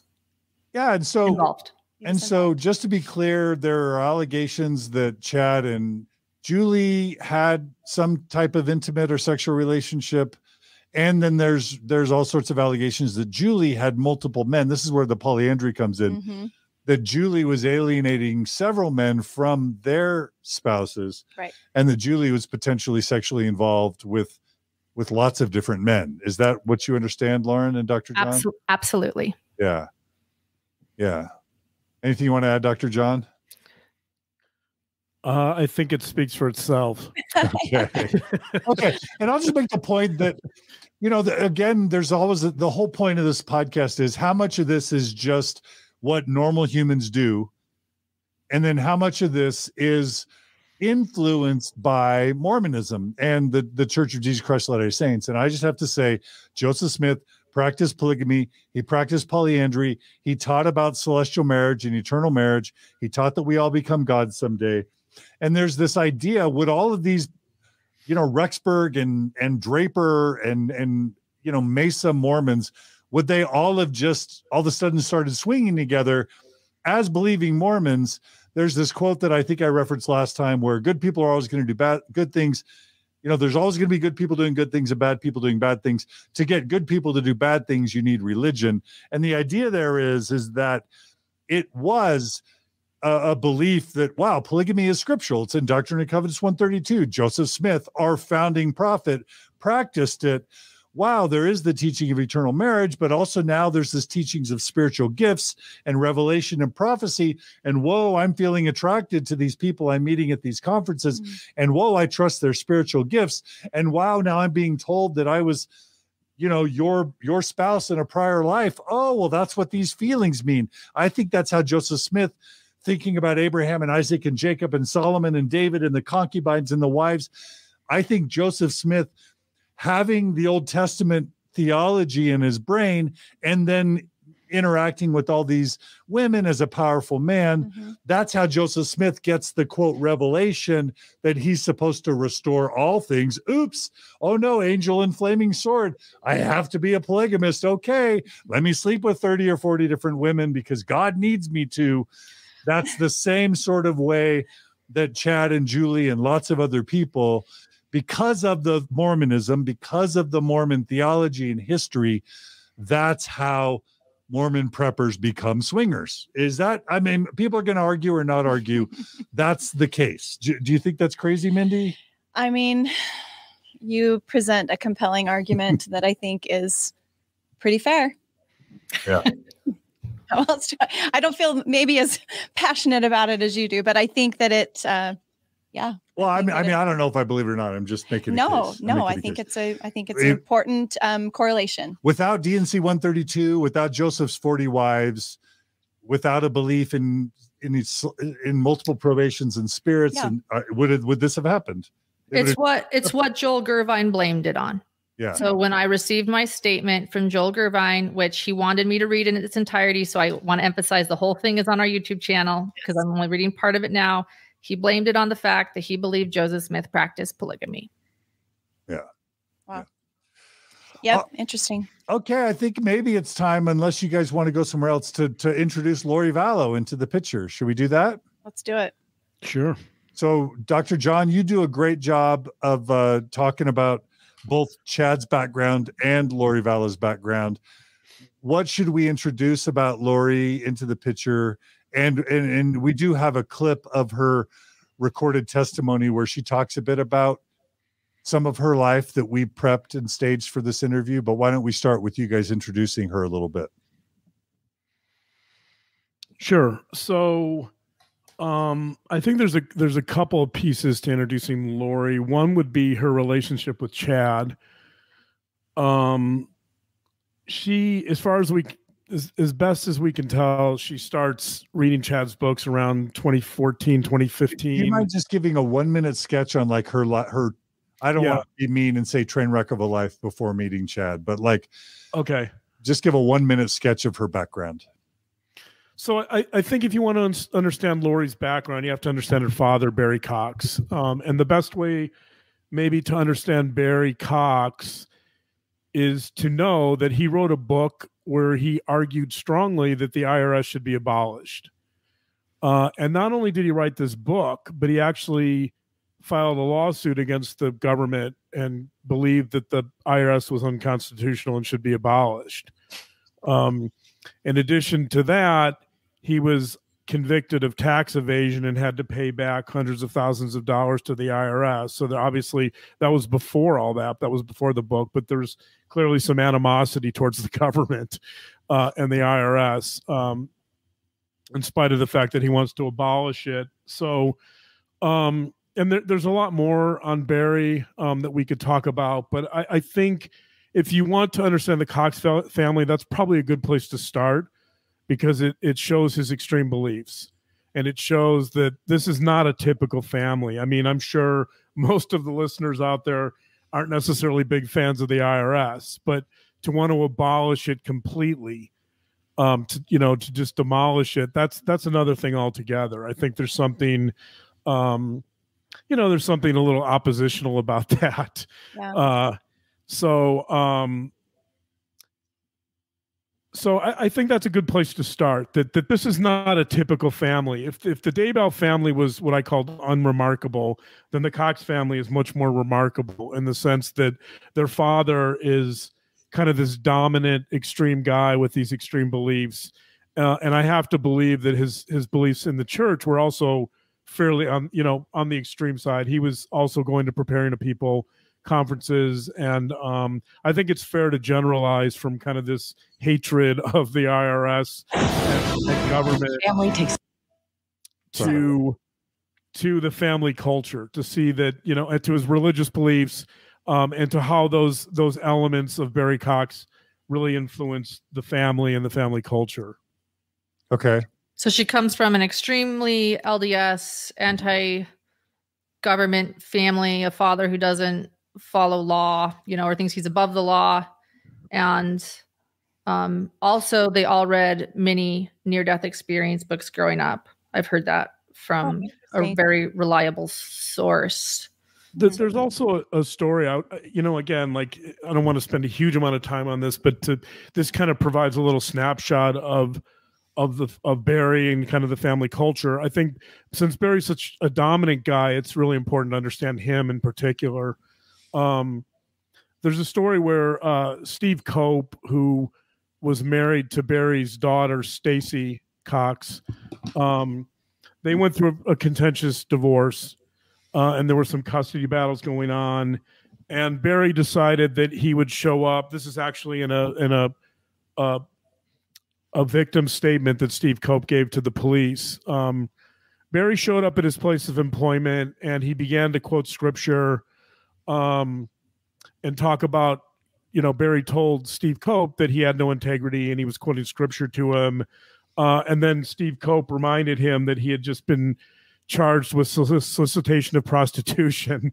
So I'm sure that irked Barry. He became agitated, and he proceeded to grab Steve's shirt and pin him up against the wall and to try to strangle him. I don't know how far that went. I think there was an assault. Yeah. There was but he was charged with assault and domestic violence before he left. So to me, that's a really fascinating story because it combines so many elements. You know, you have the kind of the sanctimonious, self-righteous quoting of scripture, and then he assaults someone after being reminded that he solicited prostitutes. So, wow, right? What an interesting, and there's a record of that. I don't know the disposition of any of that, by the way. I don't know. We can't find the disposition of the prostitution charge. We can't find the disposition on the assault charges. So we don't know what happened. It may have all been dismissed. But in a really small, you know, nutshell, I think that's a really interesting picture of Lori's father. Someone's saying, so it's opinion. It's not opinion. It was in a custody battle document that this happened. That's what we're relaying. And then I want to say that he did spend time in prison for tax evasion and also was charged with practicing law without a law license. So this is Barry Cox. There's plenty of evidence who Barry Cox is. To add some basics to it, I want to say, oh, go ahead, babe. Or to add some basics, Lori Daybell grew up in this home. In addition to on those custody battle docs, Barry Cox states in a letter to the court that he tries to teach his son-in-law that women are delicate flowers that you need to nourish. So he's quite a misogynist. So he, you know, Lori was raised to be a delicate flower. She was raised in this very dysfunctional home where the law wasn't, you know, followed. And then she was a cheerleader. She was supposed to be beautiful, and she'd been married 5 times. And let me just say on the opinion issue, no, there's not knowing the disposition doesn't make it an opinion. We know that there's a charge of soliciting prostitutes. That's real. That's in a police report. And there's a charge of assault and domestic violence against Steve Cope. That's real. That's in writing. Just because there wasn't a conviction, that doesn't mean that it's an opinion. It means that there is an actual charge on his record somewhere. So what I'm hearing you guys say is that she grew up in, her dad was a piece of work. Whatever the charges are, her dad was a piece of work. Right. Let me quickly just give a shout out to a couple YouTube viewers. It's just Robbie donated to this program through the super chat. He wrote, "Thank you for all you do. You help so many people. Even if they're non-members, you're great. Thanks." It's just Robbie for that super chat donation on YouTube. And then Tina writes, "Thank you for what you do. I've been fascinated by Mormon history for many years."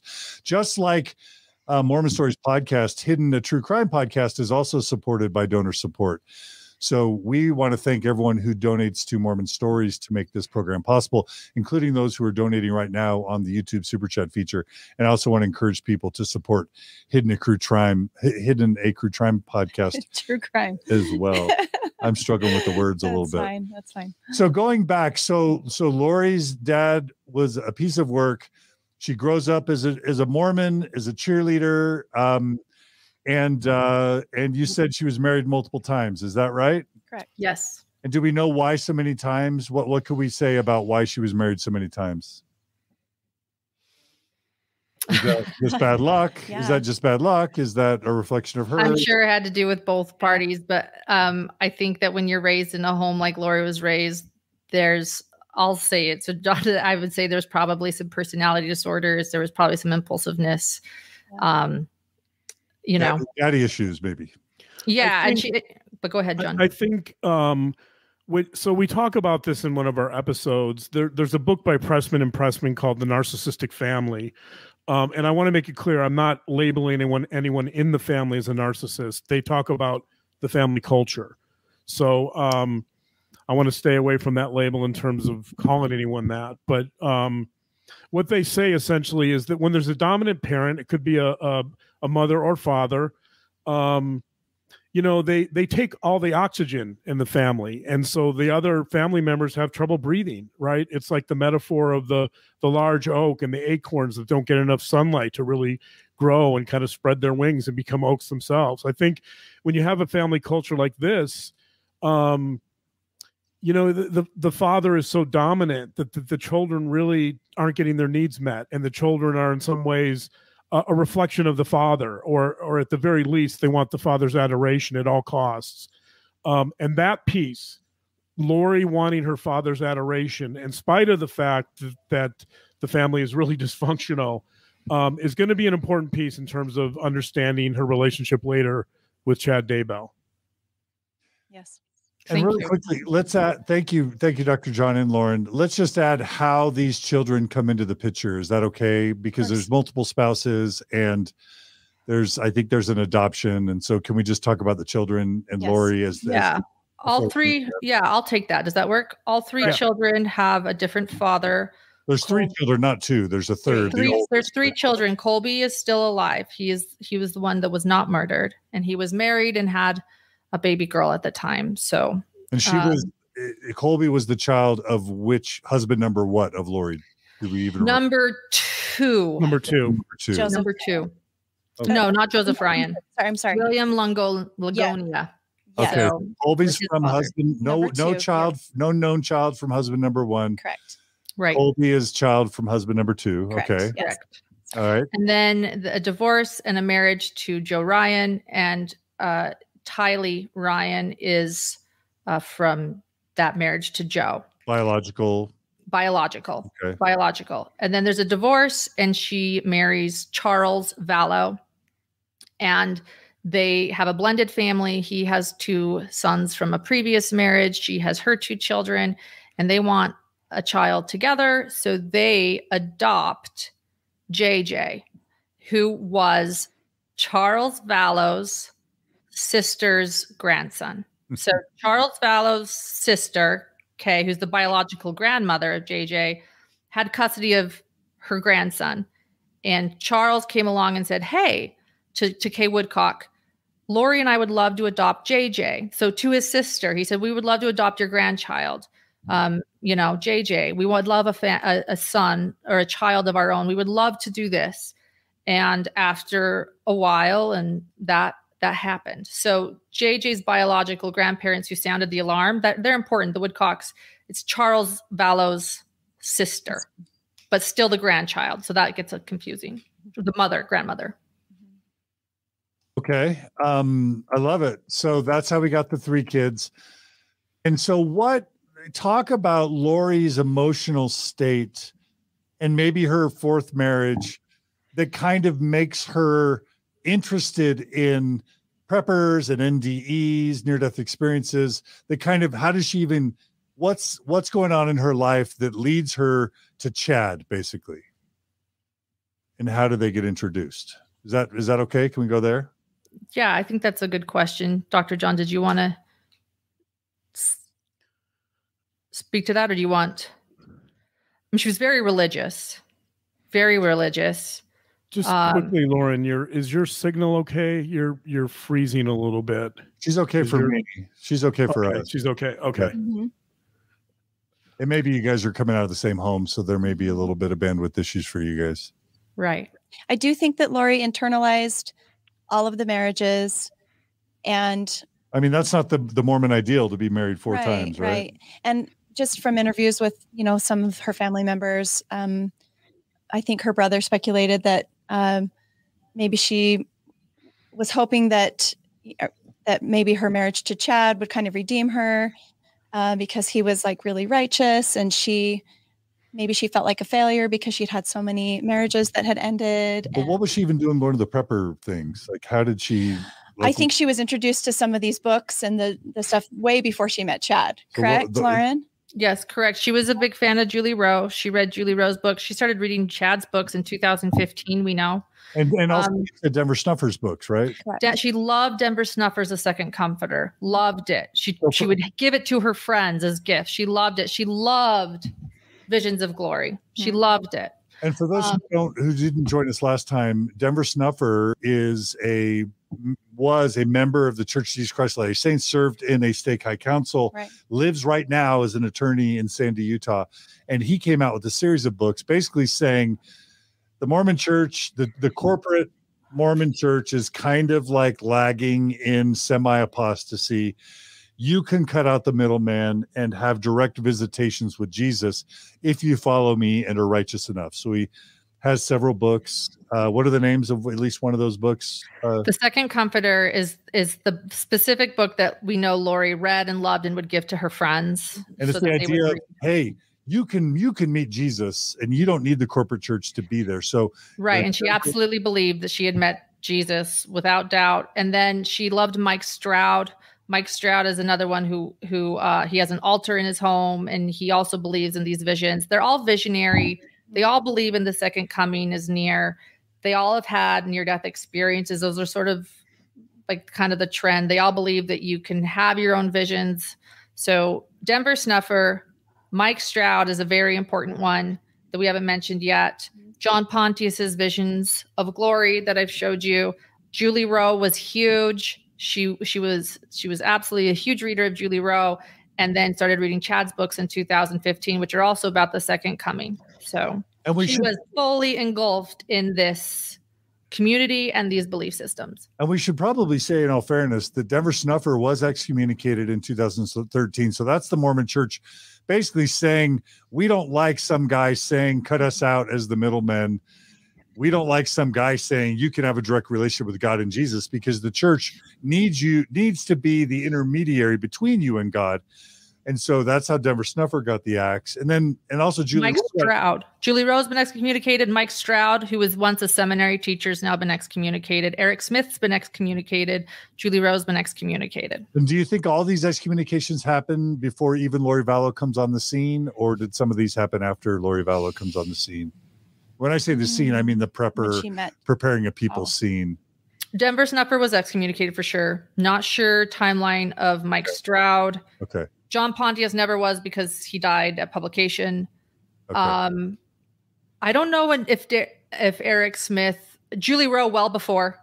Okay. I don't know about Eric Smith. I can't think. I know the date, but I can't think of it. So by this time, there's a bunch of Mormon neo-fundamentalist preppers that are still active in the church. They're in Rexburg. They're in, Draper, Sandy. They're in Arizona, Mesa. They're all going to these conferences. They're still active believing members, but they're starting to go off the reservation, and they're following Denver and Julie and others, believing in near-death experiences. And the Mormon Church is in this pickle because it doesn't want to excommunicate, 10% of its membership in the United States, but also it's cutting off the heads of all these leaders, because the church is realizing, man, we're losing liberals and, we're losing people on the left who are learning about the church history and leaving and apostatizing. But we're also having all these unapproved, I'll just say crazies from the Mormon church's perspective. I'd be careful. Oh, what should I say? What should we say? I don't know. What would the Mormon church leaders think of the neo-fundamentalists? Just unapproved. Yeah, very unorthodox, outside the correlated approved sources. Yeah. Thank you for that correction. Crazy is a bad word. Thank you. I appreciate that. High fist bump. Yeah. So, but the Mormon church is feeling like it's losing control on both sides. And this Prepper Julie Rowe Deborah Snuffer thing is part of it. And but Lori Vallow comes into this a believing Temple recommend holding Mormon. And maybe we can talk about that as a setup to the clip we have. Do you want to? And I think, it's important to bring up preparing a people. I just realized that. Very important to bring up preparing a people. Preparing a people is run by an LDS married couple. They would do these conferences, and it was really just about visionaries and being just a better Mormon, and it was all about be a better Mormon. The better Mormon, right? Like you're all around all these Mormons, you can still be different and better. And they would do, second coming talk, near-death experiences, and again, the visionary thing. And what would also happen is Lori and her entire family of origin was into this preparing a people conferences. And they were all over. They were in Arizona. They were in Utah. They would travel. They would have a whole panel of speakers. And so it really got the ball rolling for a lot of this, I think, is the ability to be able to head to these conferences and feel like you're just enjoying, like a BYU, it's like BYU Education Week, there's no difference. And so I think that that's an important part of this too. And Chad was a speaker at these conferences, these Preparing a People conferences. They absolutely gave him a platform. They've now rebranded, by the way. They're still doing it. They're now Latter-day Media, the same two people. And Lori would attend these conferences to be enlightened and fulfilled, and so would her parents. And this is Dr. John, let me say one quick thing. Yeah. When I'm living in Logan in Cache Valley in 2013, 14, and 15, there are members of my ward that are attending both the Snuffer events and the Preparing a People events. I would say probably every ward or branch in Utah along the Wasatch Front, or definitely along the Wasatch Front, all the way down to St. George and into Arizona and Idaho. Absolutely. This is every Mormon ward has at least 5 to 10 to 20 people that are a part of all this at some level. Is that your experience? I feel like that's probably fair. Yeah. I think it's. Yeah. So this is a big deal. Yeah. And we're talking historically, retroactively. This was becoming a really big deal, and it still is a big deal. Right. Okay, go ahead, Dr. John. Yeah. So, to me, the most important piece is Lori's encounter with Chad's books in 2015. Yes, I agree with you guys that the foundation was set with Denver Snuffer and Julie Rowe, and she was reading all of that stuff, but she was really smitten with Chad Daybell and his books, and she was creating this fantasy of who this guy was and this world and this vision he was creating, and she was buying into this fantasy. And simultaneous with that, we know from talking to Colby, who's Lori's son, I met with Colby for 3 or 4 hours, and I've talked to him several times since, that she also was a huge fan of Twilight, the Twilight series. So when you factor that in, and we know that Twilight, by the way, was written by Stephanie Myers, who's a Mormon, or was a Mormon. I don't know if she's active. But the basis of Twilight is this eternal love, right? This immortal, eternal love between a human and a vampire. And I think you have Lori creating this fantasy from Chad's books and from Twilight about the perfect person who unfortunately is not the husband she's married to at the time. So I think she's probably growing apart from him, and she is starting to look for, maybe not actively, maybe unconsciously, someone who can fulfill more of this fantasy that she's been creating. So that to me is kind of the setup to the Preparing a People meeting in October 2018 when she hears Chad speak. She's not just hearing Chad speak. She's attending that speech with this enormous fantasy that she's already created for years, since 2015, and with this whole Twilight backdrop of, this incredible, intense, eternal love between a vampire and a human, right? So, you've got all these elements in place that that seem to, I think, influence her when she steps in front of Chad Daybell for the first time. Good. I love it. We got a comment on here. YouTube viewer, it's just Robbie writes, Dr. John with another slam dunk.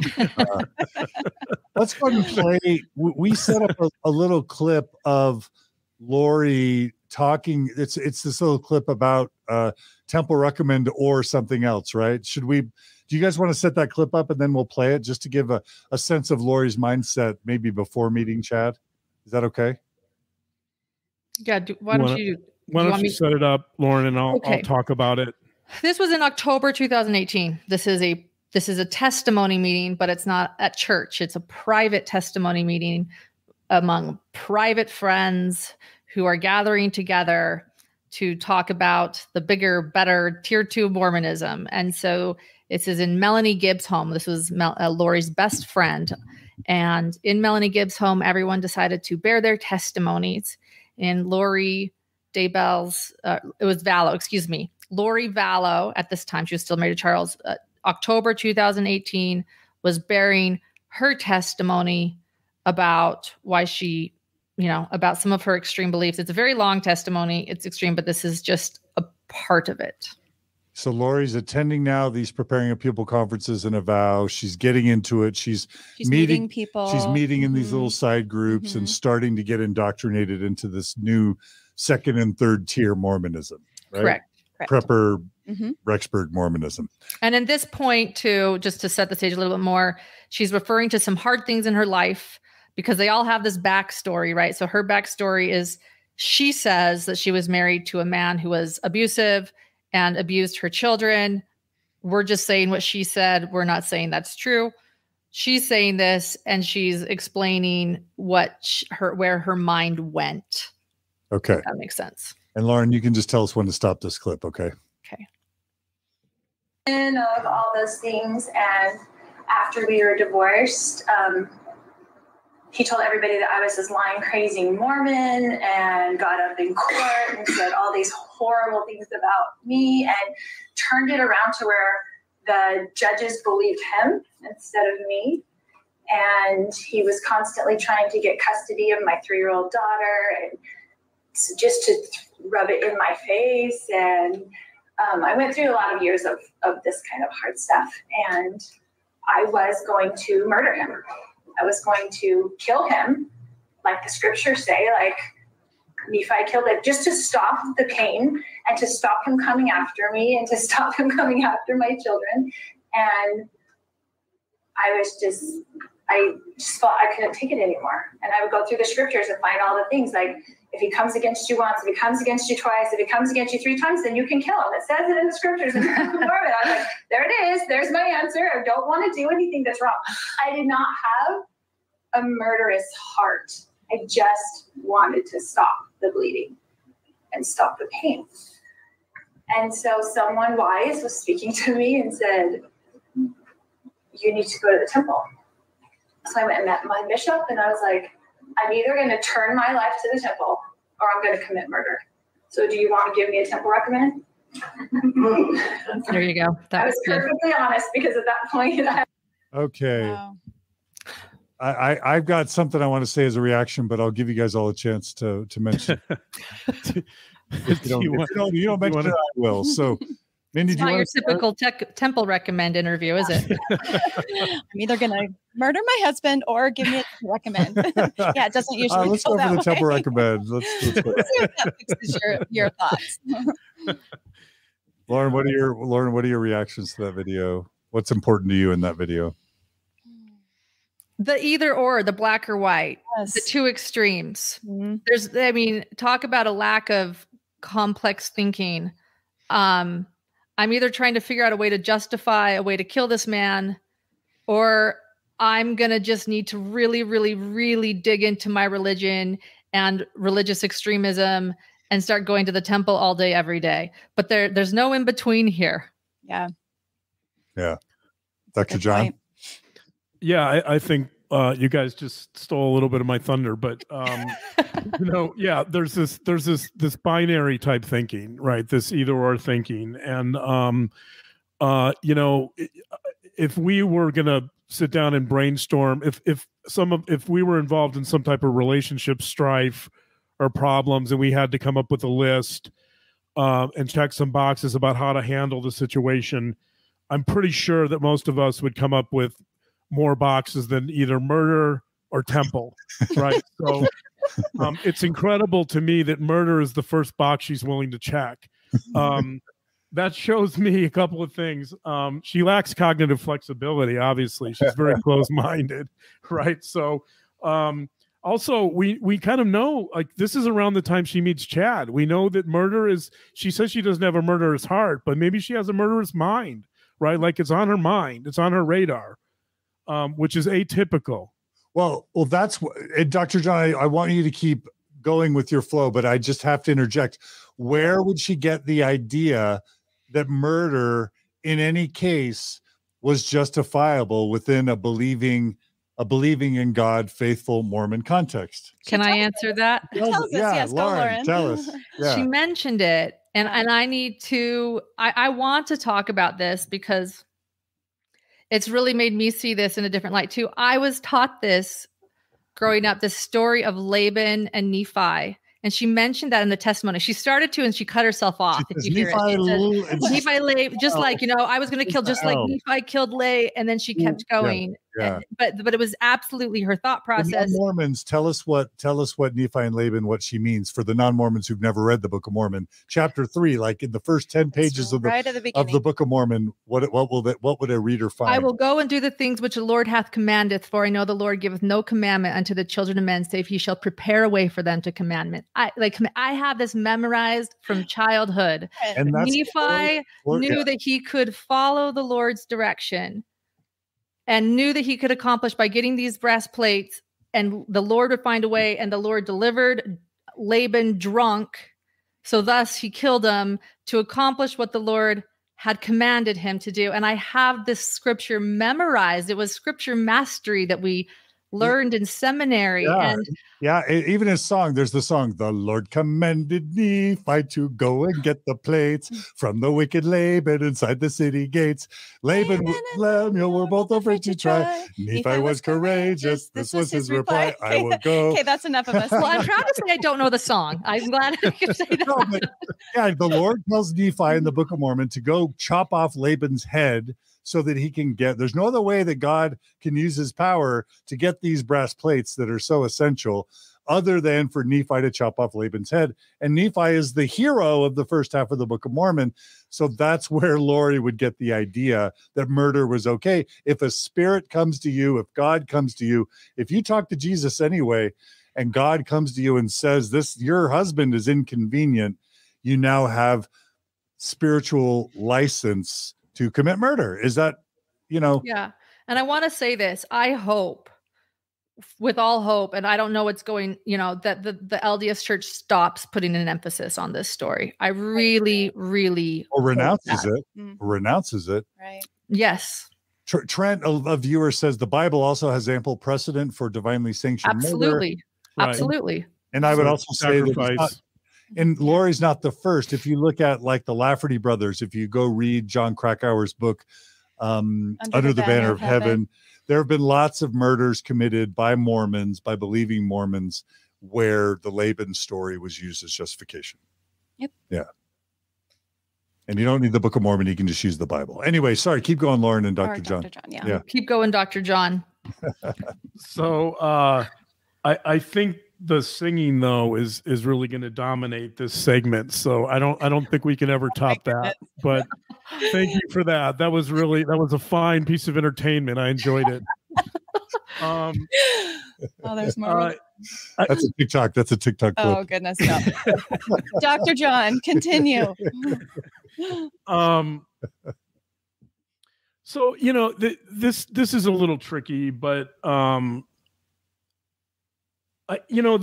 would say that from a psychological standpoint, that Lori clearly has what we call an external locus of control, and that means essentially that she's getting motivated and kind of taking directions from things outside of herself. So in this case, religion or the temple or the Book of Mormon, whatever. But all of that kind of leads me in the direction of also wondering, to what extent does this woman have a moral compass, or to go even further, like a conscience, right? Like if your conscience essentially, if if you need the temple or a bishop or the Book of Mormon or somebody to tell you that you shouldn't murder someone, then to what degree do you really have a conscience? And I think we're seeing some of that here. You know, it's and by the way, a lack of a conscience is highly associated with psychopathy. So most psychopaths don't have a conscience. So I don't know enough about Lori to diagnose her. And actually, psychopathy is not really a diagnosis per se. It's not in the DSM, but I think we're starting to see some potential elements of psychopathy here in this little speech. So is that true? Is it a antisocial personality disorder? Is that the DSM? Yeah, antisocial personality disorder is how the DSM tries to pick it up, but psychopathy is a very specific subset of that. Okay. So, you know, roughly maybe 10% to 15% of people with antisocial personality disorder will have psychopathy. Got it. So although 75% of the people in prison would be diagnosed with psychopathy. So, it you know, this little segment we played, I think, really reveals a great deal if you kind of dig a little deeper. And one of the most concerning pieces of that is that question I have about whether